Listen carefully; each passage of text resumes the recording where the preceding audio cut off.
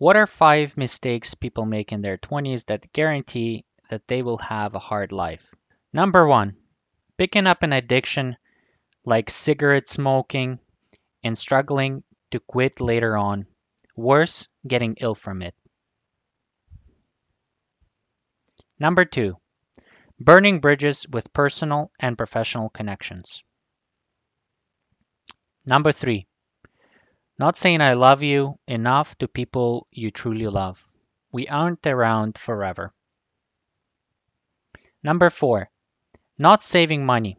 Even 10, 15, or $50 will make a difference in time. Number five, not exercising enough. Those beers will catch up to you, I'm certain.